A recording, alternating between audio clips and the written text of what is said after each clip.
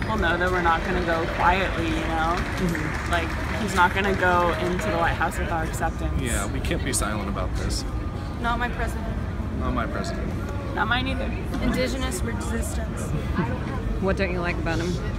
I mean, misogynistic, racist, Islamophobic, xenophobic. Just greedy. Which this country already is, so we don't need a president that's going to support that.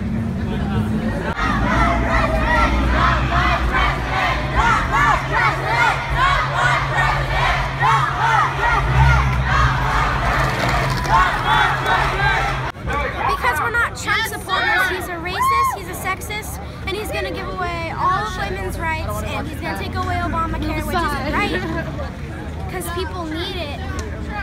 I wanted to show her what it means to be an American when you don't believe in something, that you do have a voice and that you can peacefully protest. I wanted to give her that example. Do you guys use the Affordable Care Act? Not currently, but because she has a pre-existing condition, it's something that will affect her when she gets older, yes. Can you tell me about it? She has type 1 diabetes. So I have to wear this thing. It's an insulin pump. So that could affect her from getting insurance. Definitely, yeah. Or make us go broke.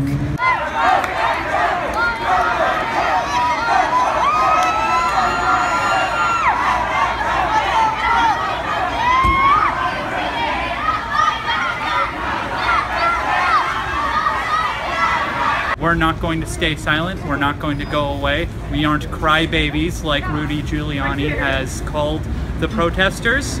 We simply are making our voice heard, which is our First Amendment right.